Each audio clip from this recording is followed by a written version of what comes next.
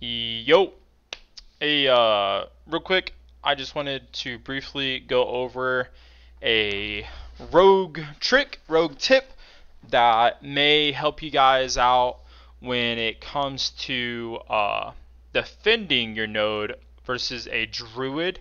I've noticed that a lot of rogues get caught out when a druid incap or trinket incap roar, right? I think it's something like that. But if you don't know what I'm talking about, basically when a druid comes to your base, right, they expect the rogue to sap, okay?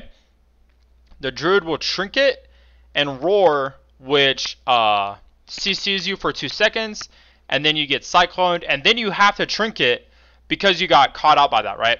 And you trinketing, it just causes a spiral of effects, such as like the rogue showing up again, and then you have no trinket, or you have to double sit, which means that you have a person out of fight. And I just want to show you guys on how to avoid that, man. It's super easy, man.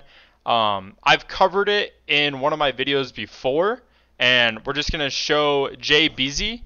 Dude was super surprised that he didn't get it, but I mean, if you guys just do what I'm about to show you, I guarantee you that it's not difficult at all, right? So as you can see, Druids at my base. I'm on the enemy team. Druids at my base for the enemy team. Let's have a listen, man. Maybe they're doing a split. No, they're definitely going more waterworks. They're gonna want a ninja though. What? I didn't get this rogue out. That's unfortunate. Oh, I'm up. Right. Yeah, just seen him. He gets sapped. He trinket roars, and he's fucking shocked. Like, what the fuck? Right?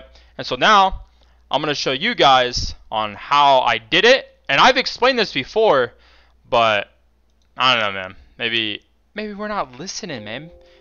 Maybe we're not just watching Subs World guidance, you know? So what we're going to do is we're going to shadow step him, right? And the speed, I think I use sprint, but it doesn't really matter. You can still use it with shadow step. The speed of shadow step, you can run, and then you want to jump and sap him, right?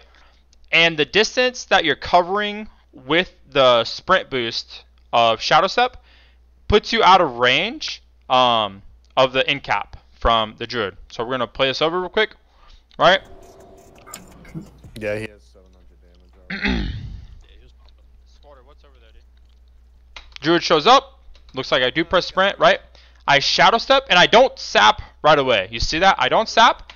I jump, sap, and with if I didn't have sprint, right? If I didn't have sprint, my shadow step would have worn off. That's why I jump. So I step. It doesn't even show, but it would have just worn off, right? So I shadow step, jump for the increased distance of the area that I'm covering, okay? So by jumping, I'm increasing the distance that I'm traveling at because I jumped with 70% increased speed because of shadow step, right? Okay. Then I max range my sap. Not really. I could have pressed it like a little bit later. If you watch the R on my sap, right? Sap. I could have sapped him a little bit further, right? But by the time he trinkets right here.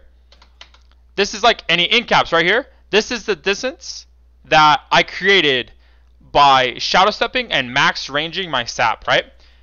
And that's how you don't get caught out by druids when it comes to defending your base, man. It's really, really important to take advantage of the 10 yards that you have with sap, okay? But yeah, it's just a small little trick that I hope helps with you guys. But I hope you guys enjoyed, and I hope this helps, man. You guys have a wonderful day, and I will talk to you guys later. Peace.